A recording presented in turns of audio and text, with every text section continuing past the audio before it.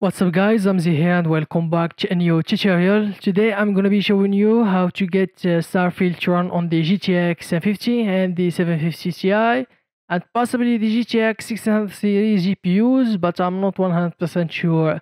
First of all, if you try to run this game with no fix, you will be met with this error that says GPU does not meet the minimal specification requirements. To fix this error, it's quite easy. All what you have to do is get these files from the link in the description. You guys will find them as a zip archive. You need to extract them with 7-zip or WinRAR and copy these files that you get to the game folder and rerun the game. Of course, the performance won't be that great. The game is really demanding, and as you guys will probably notice, the FPS that I've gotten is around 5. It's basically a slideshow. Anyway, thank you so much for watching. Please leave a like and subscribe. It will help me a lot. And take care.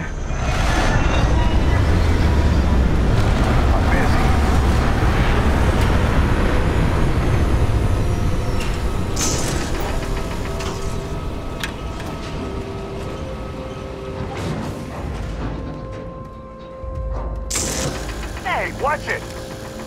Careful! What's wrong with you?